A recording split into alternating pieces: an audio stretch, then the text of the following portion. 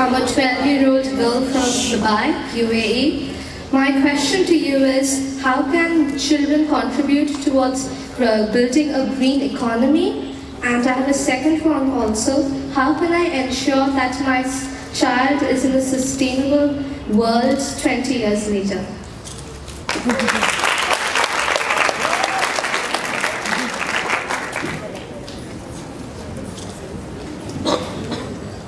First, on the indigenous people.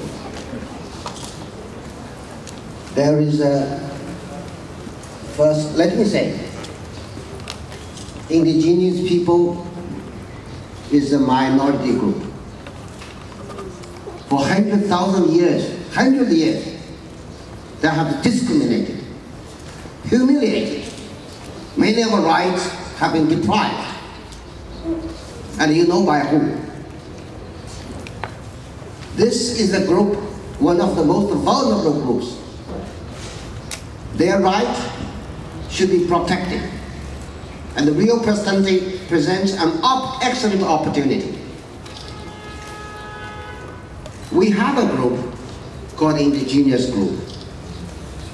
And in my department, Department of Economic and Social Affairs, we have a special unit which is part of the Sustainable Development Division, which takes care of or facilitates the discussions and negotiations on the issues related to the indigenous people. So, my answer to your question is that get your voice heard on the concerns and interests of indigenous people through all the means available to it, including the official delegations. Make sure, because without the support of the indigenous people, sustained development is impossible. They own much of the land, they have excellent traditions, very good cultures, they have so many means, traditionally, which have been used to protect the nature and the planet. You should be able to contribute in a great way the sustainability and health of the planet. So make sure your voice will be heard and using whatever means available to you. Regarding the second question, failure? No. That should not be failure, and we cannot allow them to fail.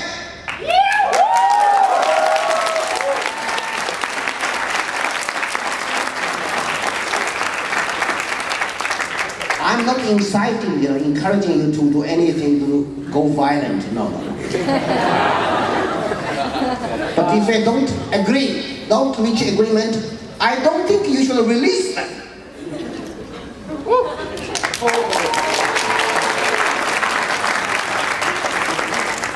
We are expecting over 130 heads of state and government from all over the world, of course, and many more ministers. We're expecting over 50,000 participants.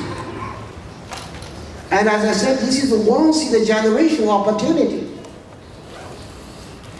And you all know, 50 years ago, our leaders at that time agreed in this place, this very city, Rio, the Declaration of Principles and Agenda 21. They made a lot of commitments. But now, let's look back. What happened in the last 20 years? Of course, we have made some progress, and particularly the progress in economic development. We have seen a lot of improvements, of course, in standard of living almost everywhere, including in the least developed countries, Africa. But this economic growth and development was achieved,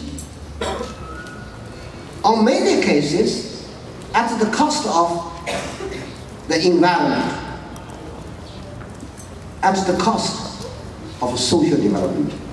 What we see is that in the social field, the rich and the poor gap, instead of being narrowed, is getting wider and wider. It's not fair. So the quality of life might not be that much improved. In some parts of the world, including some parts of my own country, China, the air, look at the quality of the air, look at the quality of the water. Such kind of economic development is not sustainable. That is not kind of development what we want. We want sustainable development. Today, we have 7 billion population. According to the estimate of my department, population division, by the year 2050, we are going to have 9 billion population. So with the rapid increase of the population and the rapid decreasing of resources, the current pattern of development is absolutely not sustainable. Today we are living a sort of a good life at the cost of the well-being of the future generations. It's not responsible. So therefore, we must succeed this time. Implement, act upon what you agreed 20 years ago. Don't retreat from your commitment. That's why United Nations General Assembly resolution has provided that the objective of the conference is to renew the commitment on sustainable development. I don't know, I'm not an English speaker. Please consult a dictionary. Oxford Dictionary. It's very authoritative. Find out what is the meaning, definition of renewed commitment. Some people interpret it as retreating from commitment, using whatever pretext. The world has changed. Of course, it changes every day. That is not the reason. So, I believe, and the United Nations General Assembly resolution said that we should renew the commitment. We need to come and act upon them. That's why they have chosen a subject called green economy in the context of sustainable development and poverty eradication. Be careful, boys and girls. It's not green economy per se. It's green economy in the context of sustainable development and poverty eradication. And so there is near consensus on the green economy. Well, for simplistic reasons, I tell you, I call it green economy. It is a tool, it's not a substitute of sustainable development, but it's a useful tool. So I hope that the real fraternity will be able to agree to utilize the green economy, for short, as an instrument to realize the sustainable development goals. Second theme is institutional framework. We need, we know, and you all know, after training courses, I'm sure you know even better, there are so many institutions in the field of economic development, social development, and environment protection. They are, of course, they have all their respective mandate, but on the whole, they are fragmented. But how to make them work together? That's a big issue. Therefore, there is agreement we should strengthen, enhance, and those existing institutions, and particularly to make them work in a coherent manner, to implement whatever agreements reached on the green economy, on sustainable development. Now, those are issues we cannot afford to fail. So, failure is not the choice. That's my response. Make them work hard, and you know how to do it.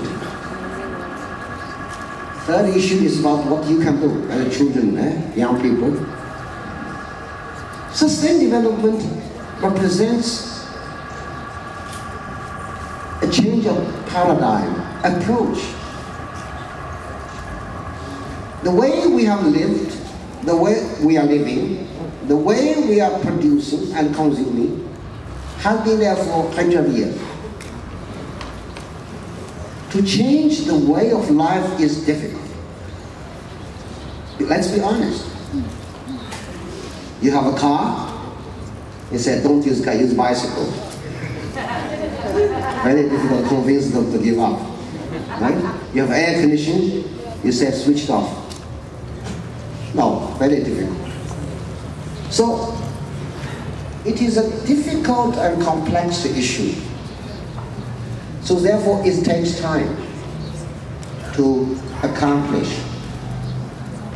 So, but we have to begin somewhere. I personally believe, of course, you are entitled to different views.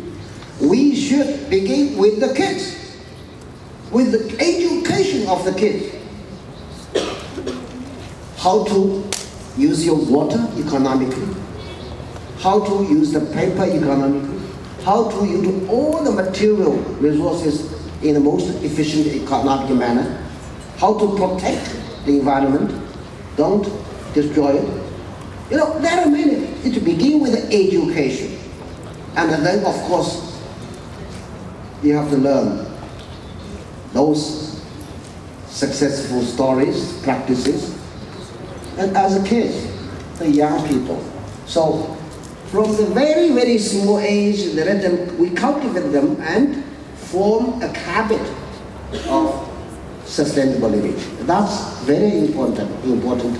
Of course, I saw many of the art pictures you are doing. You're already working on that. I'm really encouraged. Secondly, of course, as kids, talk to your friends also, and do the job together. Protect the environment. You know better than I do, because I'm getting old, I'm so used to my own way of life. But I'm sure that the younger generation can do better than mine. And most importantly, I believe for any development, sustainable development in particular, this primary responsibility lies with the government. Government should come up with right strategy and policies and make sure those policies are implemented. Of course, national level is important, local level is important, and international level also very, very important. That's why the Rio Pastor Conference. So if we could agree on a set of sustainable goals covering the critical areas like the water, like the ocean, like the cities, like the energy, like the work, job, that will be a huge success. Of course, since we are short of time, and we only feel that 1 week away, in 1 week time we'll have the summit. I don't think we will have a chance and time to work out all the details, but let us take a political decision to agree on, we'll launch the process for sustainable development as we have done with the Millennium Development Goals. And then elaborate and develop it after Rio. And then, by that time, please follow the negotiation right now and also follow the follow-ups of Rio Plus 20 outcomes. And thank you very much. Thank you.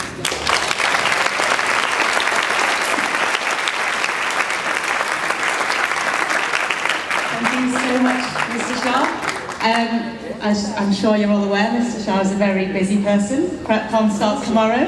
He's got a job to do.